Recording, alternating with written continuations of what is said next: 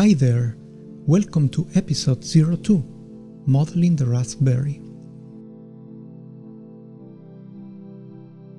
Let's start by opening Houdini and creating a new project.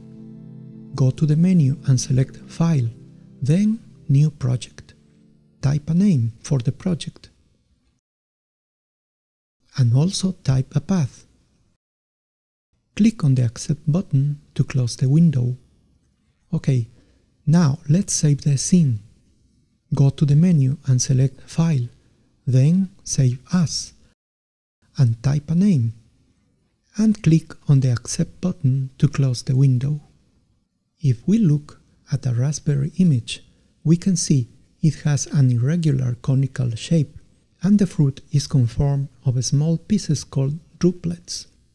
So, we could start with a sphere and then deform it to get the general shape, and finally on this deformed sphere we could copy small irregular spheres as the Druplets. Let's create an empty geometry to model the Raspberry. Go to the Network view, then press Tab, type Geo, and press Enter twice to place the node. Click on the name and rename it as Raspberry. This node is our geometry container to model the Raspberry. Press H to home the node. Let's dive in by pressing the I key or by double-clicking on the node. To create a sphere, press Tab, then type Sphere and press Enter twice to place the node. Change the primitive type to Polygon Mesh. Reduce the radius to 0.5 and set the rows to 11 and the columns to 18. Now, let's delete the top and bottom parts of the sphere. You could do it manually, selecting the polygons and delete them. In this case, we are going to place a delete node. Click and drag on the output port of the sphere node and press Tab, type Del and press Enter. Change the visible flag to the delete node. Now, in the parameters, uncheck Enable in the Number tab, and check Enable in the Bounding Volume tab. If we reduce the white size to 0.9, we can see the top and bottom parts, but we want the opposite, so go to the operation and change it to Delete Non-Selected. To avoid too many points at the top and the bottom, let's delete some of them. You could do it manually, selecting the points in the viewport and delete them. But it's better to do it by selecting ranges. First, let's group the top and bottom points. Click on the output port of the delete node, drag, press Tab and type Group. Now press Enter. Type a name for the group, type GR Borders. Change the group type to Points. Now uncheck Enable in the Base Group section, and check Enable in the Include by Edges section. And finally, check the Unshared Edges option. Now we have the top and the bottom points selected as a group named GR Borders. To delete half of the points, let's create a node to group half of the points. Click on the output port of the group node, drag, press Tab and type Group Range. Now press Enter. Type a name for the group, in this case type GR to delete. In the base group, select our previous group, GR Borders. Besides, change the group type to Points. Now, to select only one half of the points, we can specify a rule in the Range Filter section. For our purpose, we can select one of 2 points. Now, click on the output port of the Group by Range node, drag, press Tab, type Blast and press Enter. And in the group, select the GR to delete. Half of the points are deleted. It's important to note that grouping, selecting, and deleting components can be done manually. If you know that nothing is going to change later and it's easier, then do it manually. But if you know you'll have to change parameters or even replace geometries, then it's better to do it procedurally. It takes more time, but it's quite flexible and powerful. Now, let's continue scaling the shape in the Y direction. Click on the output port of the blast node, drag, press Tab, type trans and press Enter. Increase the Y scale to 1.1. To get a conical shape, let's use a linear taper node. Click on the output port of the transform node, drag, press Tab, type linear and press Enter. In the viewport, you can change the parameters interactively, or you can also change them in the Parameters tab. First, change the capture direction to the negative Y-axis, so put 0 on the Z-axis and -1 on the Y-axis. Move the taper amount to obtain a conical shape. 0.5 is okay. Let's also move the Y capture origin 0.2 units up. Now, let's twist the shape using a twist node. Similar procedure. Click on the output port of the linear taper node, drag, press Tab, type twist and press Enter. Change the capture direction to the Y-axis. Type 0 on the Z-axis and 1 on the Y-axis. Move the Y capture origin to -0.5. Finally, twist the shape moving the twist slider. 64 will be okay. Now, it's important to break the uniform distribution of the points in the geometry. One way to do it is by simply placing a mounting node. Click on the twist node, drag and press Tab, type mount and press Enter. And you can dial some parameters to achieve the required deformation. That's the easiest way. Let's try another way, using a point bob node to have more control. With this node, we can implement Vex code using visual elements instead of writing code directly. Let's try it. Click on the output port of the twist node, drag, press Tab, type point bob, and press Enter. Double-click or press the I key to dive inside. Here we have some parameters at the left and some output parameters on the right. We are interested in modifying the position parameter P, and specifically the Y position. Let's add a noise node. Press Tab, type turf, and press Enter twice. Change the signature to 3D noise and connect the global position to the position of the noise and the output of the noise to the output position. And in the viewport, the result is a mess, because all the positions of the points are being modified by the noise. We don't want that. We just need to add some variations to the original positions in the Y direction. The position and this noise are vectors, so we can break them down into the three components X, Y, and Z. For this purpose, we need a vector to float node.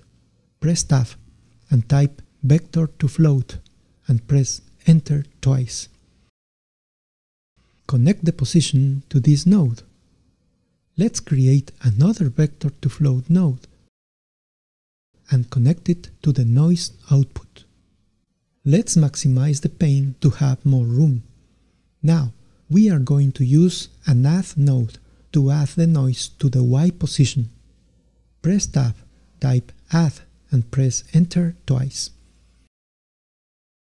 Connect the Y position to the input of the add node and connect the first component of the noise to the second input of the add node. Now, we need to convert back these individual components to a vector. Press Tab, type float to vector and press Enter twice.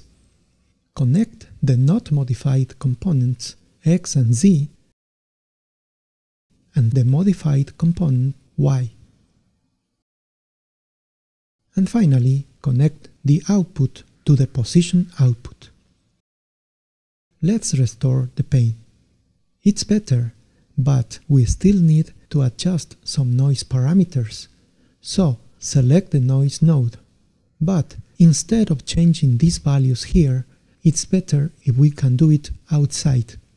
To promote a parameter, middle-click on the parameter and select Promote Parameter. Let's do it for the frequency, offset, amplitude, and roughness. These parameters are now grayed out at this level, but if we go outside one level, now these parameters are available. Change the frequency to 10, the offset to 2, and reduce the amplitude to 0.1. Okay, we have the basic shape to hold the Druplets. To model the Druplet, let's create a simple sphere. Press Tab, type Sphere, and press Enter twice. Set the primitive type as polygon. Set the radius to 0.1 and the frequency to 6. To deform the sphere, let's use a mounting node. Click on the output port of the sphere node, drag, press Tab, type Mount, and press Enter. Reduce the height to 0.3 and the roughness to 0.4. Let's increase the scale. Click on the output port of the mounting node, drag, press Tab, type Trans, and press Enter. Increase the uniform scale to 1.6. To copy the Druplet, we need a Copy to Points node. Press Tab, type Copy to Points, and press Enter twice. In this node, we have two inputs. The first one is the geometry to copy, in our case, the Druplet. Let's connect it. And the second input is the target points to copy to, in our case, the conical shape. Let's connect it. Now we have the Druplet copied on the conical shape to form our raspberry. At the moment, we have copied the same Druplet. Let's add some variation to the scale and the orientation of each Druplet. To do this, we can add variation to the attributes pScale and orient of the points of the conical shape. Press Tab, type Attrib Rand, and press Enter twice. Drag the node to place it in the flow. At the moment, the color is randomized because the color attribute CD is specified in the attribute name. In the attribute name, type pScale.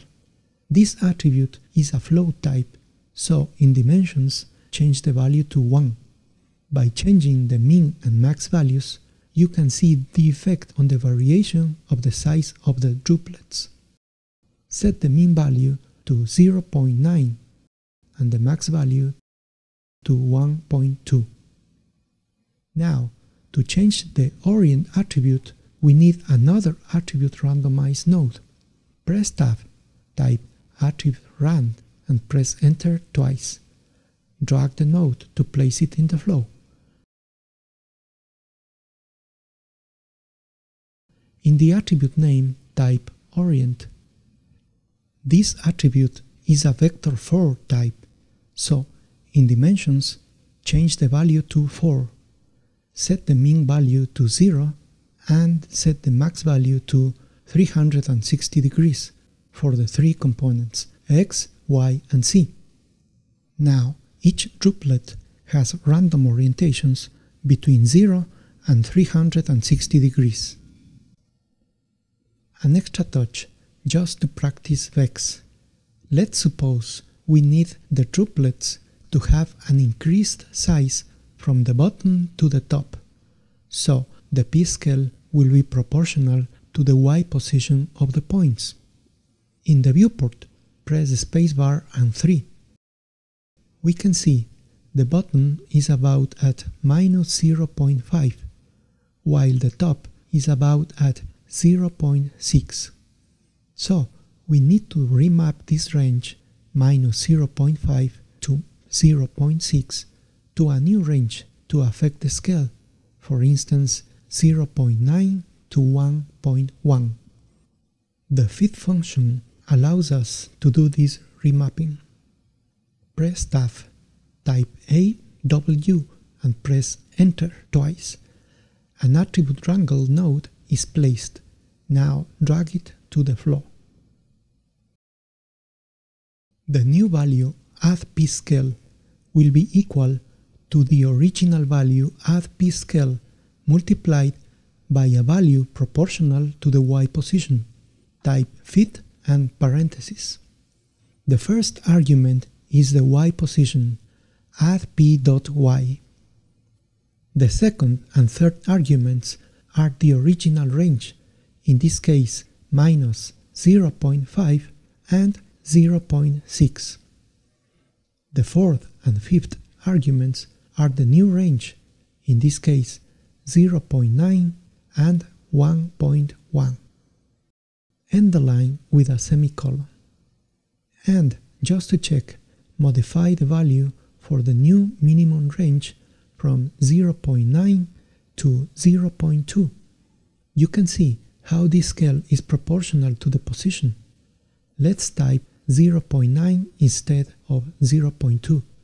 We just need a subtle variation.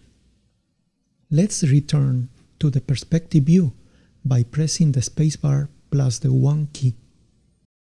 Now, in the network editor, if we place a clip node,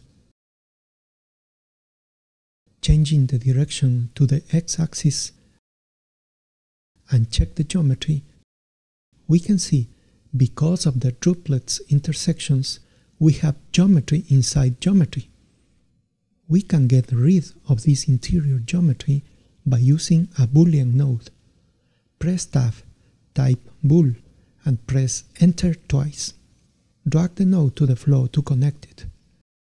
And change the operation to intersect. Now, if we check with the clip node, we can see the interior geometry has been deleted. By the way, at the bottom we have a hole. To fix this, we can simply add a couple of points at the bottom. Let's add them after the blast node. Press Tab, type Add, and press Enter twice. Drag the Add node to connect it. Enable the first point and add another point. These points are located at the origin. Let's move them to the bottom. The first point to 0.1, -0.46 and 0.03. And the second point to -0.08, -0.46 and -0.01. Let's check it in the Boolean node.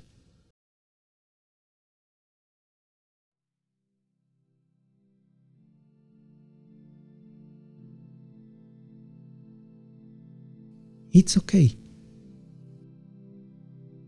Finally, let's place a null node at the end and rename it as out.